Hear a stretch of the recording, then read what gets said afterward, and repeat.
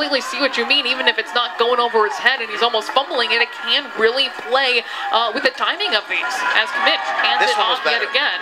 But good job by the defense. That was a little better. They got the, I think, ball out. The timing was perfect for him there, but yeah, good job by the Jamestown defense. They're starting to really move to the ball now. I think Jamestown's starting to recognize some things that they may have seen in the first few series that when they first came out, maybe they didn't recognize. That was Davis with the carry. Do you think it's dangerous for Frontier to think about all those drives that they had earlier on, all the times they weren't able to take advantage, and now all of a sudden they're down? Yeah, you know, I think it is, but here's the thing, Sloan. I think they're feeling good about themselves. You know, here they are in a tussle with the state champions. They haven't played well this year, and there's 6:04 left in the first quarter. They're down one score. First half, excuse me. 3rd down and 7 at the 41-yard line. Commich in the shotgun against this Jamestown defense, which could be getting some momentum. They take the handoff, couple of steps, and a throw, and it's caught. Very good pickup there. It'll get the first down. That's Justin Smith, who continues to come up big in bigger pass plays for the Frontier offense. I tell you, Commich has done a nice job of hanging in the pocket and finding his receiver. His accuracy has been very good tonight. It's something we talked about in the open they had to be better at. Watch this. Very nice job to put it right down low where his receiver can go down and get it. Just corral it. It's a nice conservative pass, but not an easy pass either. Nice tight spiral. He's also had the time in the pocket. Maybe he's had to move around a little bit, but really nothing too haphazard by this Frontier offensive line. 1st down and 10 at the Jamestown 25-yard line. Commich takes the snap. He's looking deep to the end zone. It's Smith again. Will he catch it? He pulls it in. Touchdown, Frontier. And they tied the game here with 5:07 remaining in the second quarter. They respond perfectly after allowing the first score of the game. You said it earlier that Frontier talked in the production meeting about the fact that they have talent.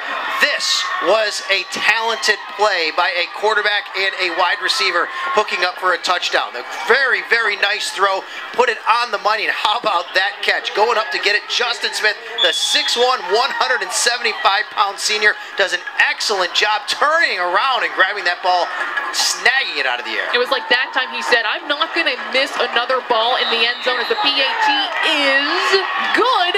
And that gives them the lead 7-6, and the crowd that's braving the very cold elements here is on their feet and excited for Frontier taking the lead against the defending AA state champions. Absolutely. Frontier should feel really good about themselves, and especially after that catch. That young man should feel excellent about himself. How about this catch? That is a just terrific catch. Arched his back in order to make it. Yeah. I mean, this is an athletic play that you do not see very often from high school athletes. A very, very nice job there. And here's the quarterback's reaction. Let's watch. Absolutely. Give him the fist pump, baby. Like Tiger hitting a 25-footer. Very nice for Frontier. And Zach Commich, they go up 7-6, 5:07 remaining before the half. And I think you're right, Sal. I think these teams might be starting to figure each other out, and maybe from this point on we'll see a little bit more productive football, less of the turnovers, maybe less punting as well, but back-to-back really exciting scores here. Yeah, and on the sidelines, they're still celebrating over there. Zach Commich getting congratulations from his teammates on the sideline. They got to feel real good about themselves right here, the way they've played in the first half. Here's the kickoff. It'll be taken by Kinsey, it looks like. He'll go out of bounds. Or rather, excuse me, that's number 9, Aaron Watson. So not much of a return there, and not really great field position either, so that's also going to help the Frontier defense. Well, you know what's going to help Jamestown, though, is that 90-yard pass now will loosen up the defense. So because that happened, Jamestown knows they can't just push 10 guys into the box automatically. They're going to have to watch out for that deep pass, and that may open up the running game a little bit. So yes, the touchdown. Probably the play action as well, if they're able to do that. The touchdown helps on the scoreboard, no doubt, but it also is going to help their offense flow a little bit better from here on out. I think for Frontier, and correct me if you disagree, it was kind of like, all right, you got a 90-yard touchdown pass. We're going to respect that arm right now, and that may change how they play defense here. No doubt. In fact, you can already see the linebackers are already respecting that on the outside. 1st and 10 at the 27. This is Jackson, but he is swarmed and pushed back, and finishing that play very strong was Simon Cuse. Cuse, the 5'10", 175-pound senior, does a nice job to come up from his linebacker spot. That's going to go for no gains. It'll be 2nd and 10. wrapping up right there. Oh, yeah. And following through on the play, too. Absolutely. They're at their own 27-yard line. Jamestown trying to respond, possibly make it 3 scores in a row for both of these teams. And the shotgun is Hunzinger. He'll take the snap, drop back a couple of steps. He's looking. One sideline finds the other, going deep again, and he's overthrown. No flags on the field, so just an incomplete pass there.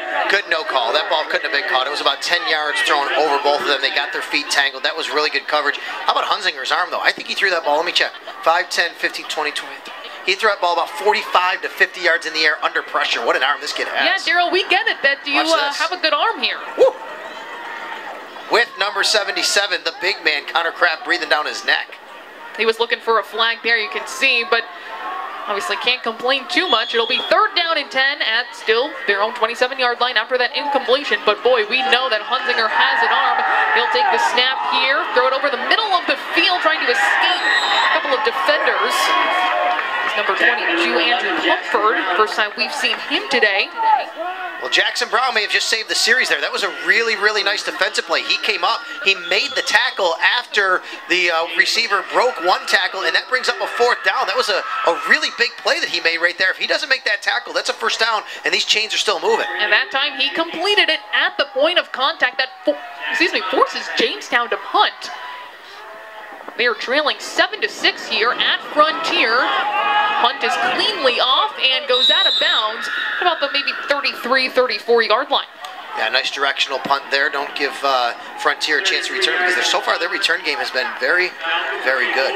He's also the punter. He has to fill in as well there, and that was a really nice punt. But we always talk about, you know, the main roles that guys play when they step in. Sometimes they have, you know, other roles where they have to step in as well, whether it be a punter, maybe a holder. You know, if there's a quarterback out, he's got a hold or something like that. Those little things matter a lot. And these are such specialized positions that if you're not used to practicing them all the time, especially in game situations, those can end up being costly mistakes. But special teams for Jamestown doing a pretty good job today under the circumstances. Frontier will have it at their own 33-yard line. Commit